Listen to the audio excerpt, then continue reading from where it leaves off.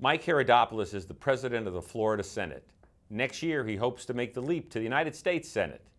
He was a member of the Florida House from 2001 to 2003 before being elected to the Senate, and is the co-founder of the Freedom Caucus. That's the caucus that signs Americans for Tax Reform's Taxpayer Protection Pledge to oppose and vote against any and all efforts to increase taxes. He was on the short list to be named to the ticket as a candidate for lieutenant governor, took a pass on a chance for the U.S. House, and now sees the opportunity to run against Ben Nelson next year. Welcome to the show. Thank you, Mallory. You're a smart, bright, attractive politician. We know of another one in your state that was in the legislature that ran for Senate and did pretty well. Are you the next one to do this? Well, I hope so, but I'm my own man. I'm a person who's also a college professor and, most importantly, a proud husband and father of 3 great kids. Now, Marco Rubio went through, he was the underdog, and he emerged and won, beat a sitting governor. What are you going to do? Well, I'd like to beat Bill Nelson. Bill Nelson has not served the state of Florida well. Most importantly, he's not a fellow conservative. We need people who know how to balance budgets and take on entitlement programs. That's what I've done as the president of the Florida Senate. We need people who know how to lead and not just talk. And so I'm traveling the state of Florida, letting people know about our record of accomplishment. And I think if we can balance our budget in Washington, take on the entitlement issue, my kids and yours will have a lot more success in our future. You mentioned entitlement issues. I've read a lot of material about you, and it says that you're against the Ryan plan because it's taking on the entitlement issues.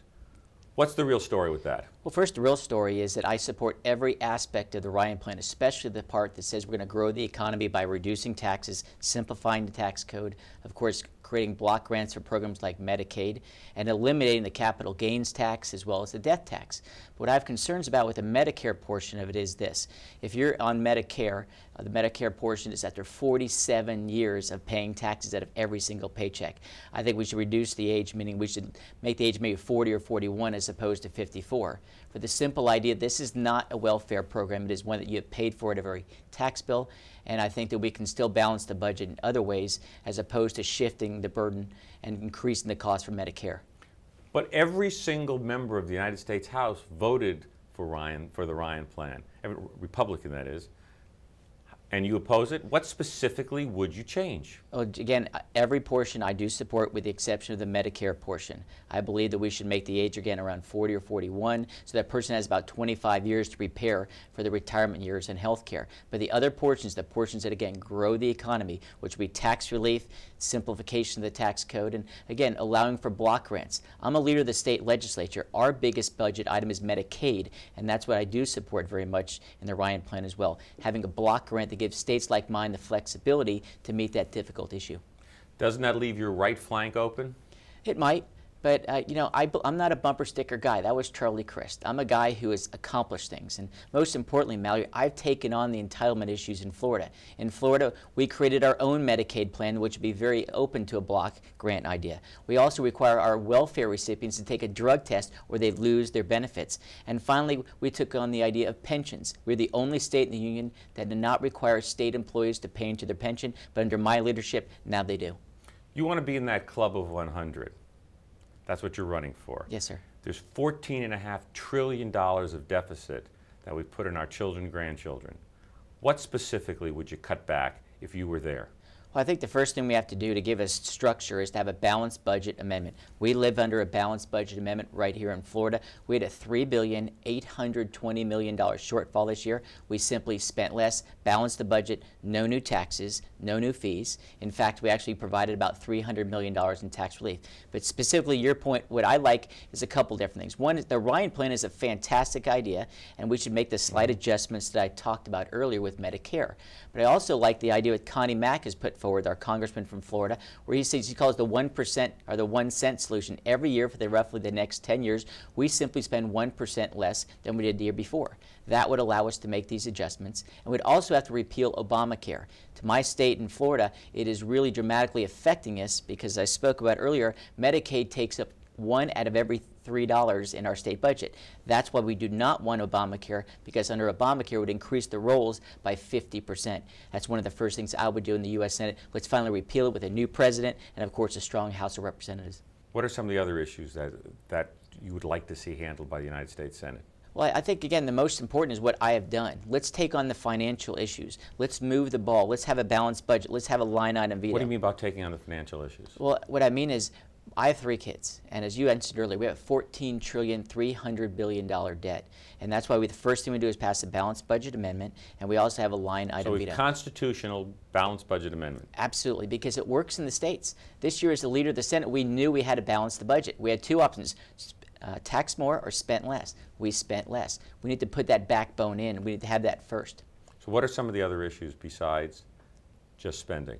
Well, I think beyond spending, we have to look at, again, how we grow the economy. As I mentioned before, if we eliminate the capital gains tax, that's a good idea for this reason. You've already paid taxes on that money that you're now investing. The death tax, you should be able to transfer your wealth to the next generation.